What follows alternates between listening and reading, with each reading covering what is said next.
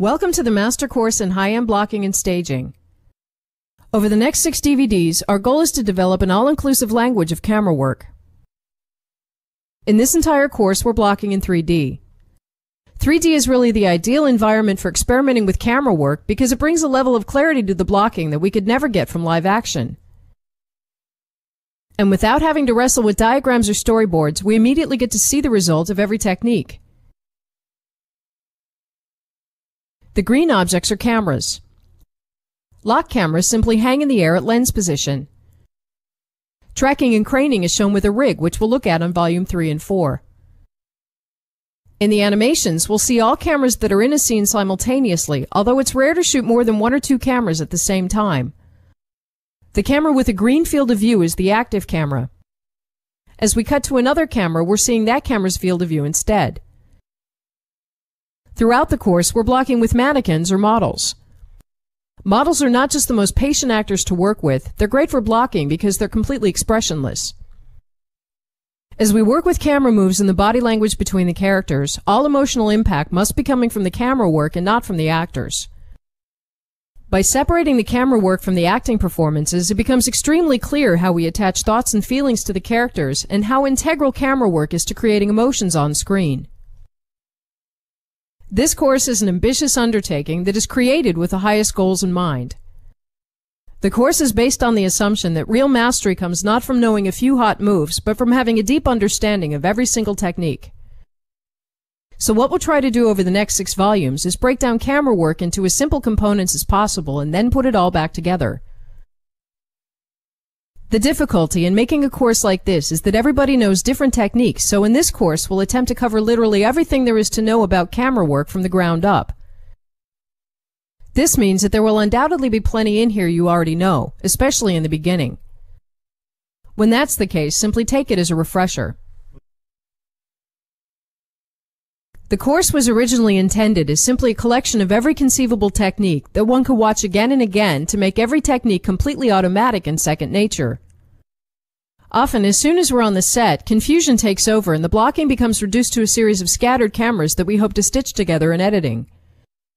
In order to avoid this blindness at the last minute, we need to not only know every technique, but to know them so well that we can use them without really thinking about it. So after watching the course, it's suggested to watch it over and over, with or without sound, to hammer in techniques until they become automatic. On Volume 1 and 2, we're dealing with stationary blocking, where we'll try to do everything we can without moving the camera. On Volume 3 and 4, we work with a moving camera and develop a comprehensive language of camera moves. On Volume 5 and 6, we develop an effective blocking method that produces excellent results for the vast majority of scenes and put everything to use by staging a lot of scenes. The ultimate goal of this course is to make directing as intuitive and playful as possible, which is ironically best achieved by having extremely strong technique, far beyond what is necessary. The purpose of this course is never to create a rigid or boring set of rules that must be followed, but to get the power that comes from knowing literally every technique in depth. The underlying assumption is that you'll take everything in here and use it how you want. With that said, let's start by running down some basics.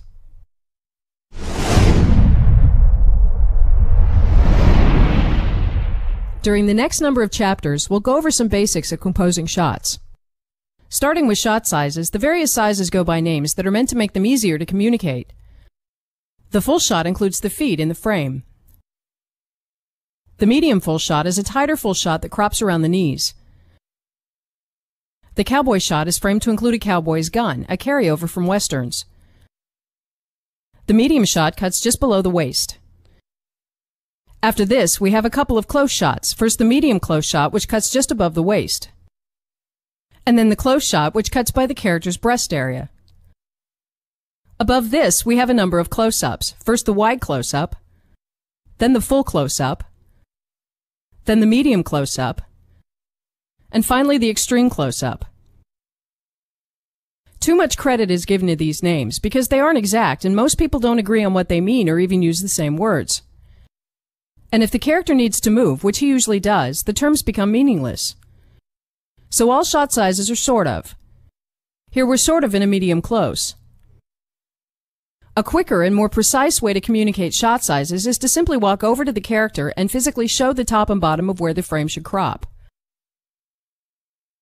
When picking shot sizes, a useful convention is to avoid cropping characters at leg joints. Here we're cutting him off at the knees, which can make him look amputated. So let's crop him in the middle of the thighs. If we need to be any wider, it's better to go to a full shot because cropping him in the middle of the calf tends to make him look like he's standing in something. And the same happens when cropping at the ankles. When we have the choice, this whole area is the least forgiving place to crop and makes sense to avoid.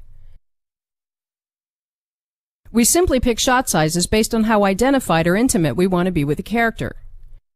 If she's deeply personal and open about her feelings, we don't want to be this wide.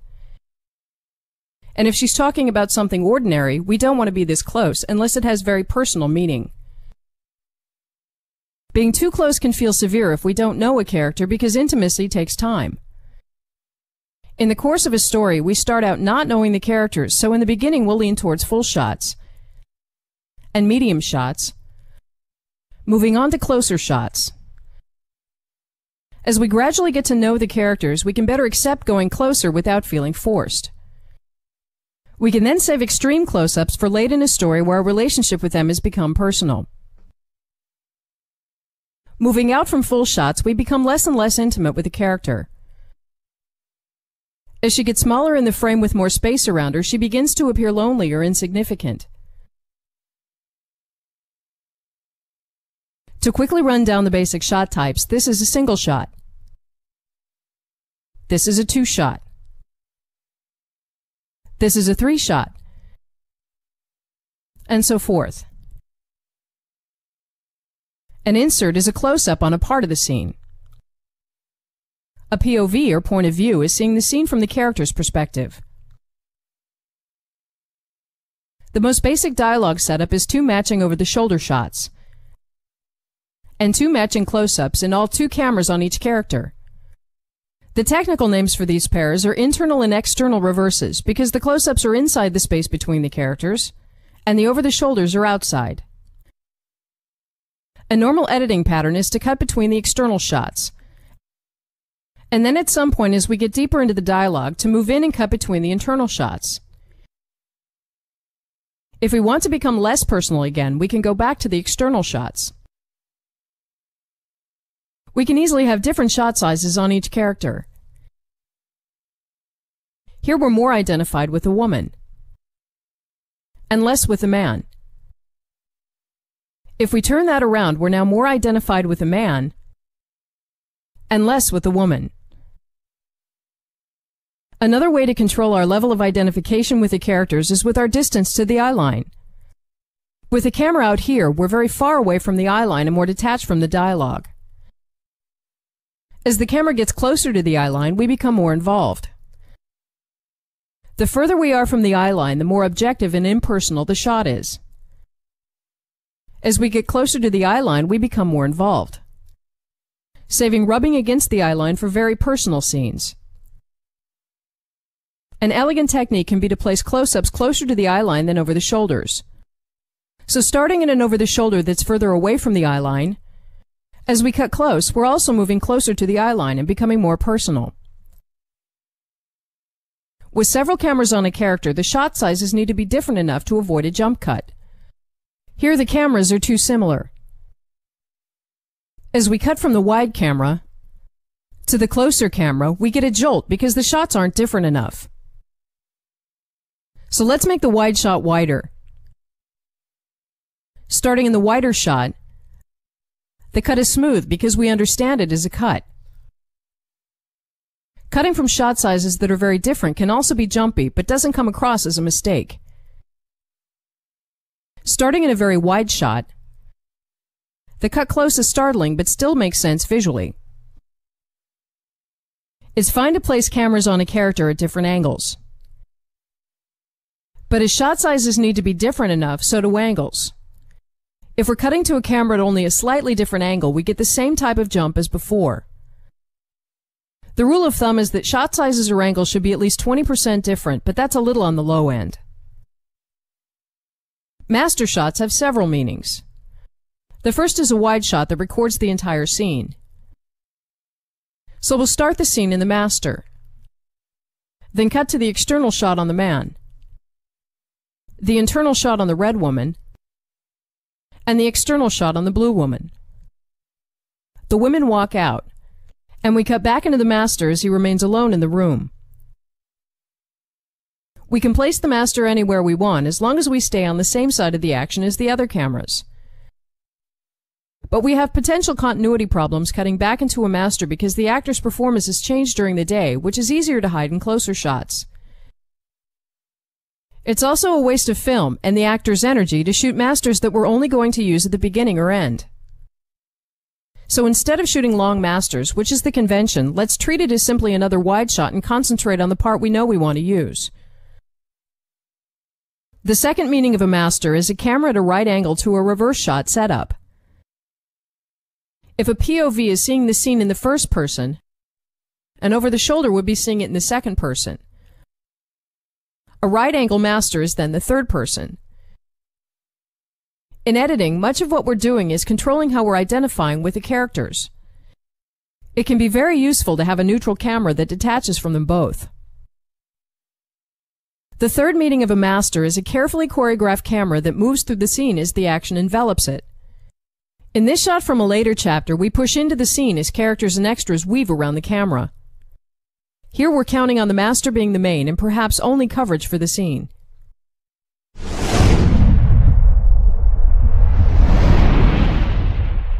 Shot size comes from either the distance between us and the characters or from the focal length.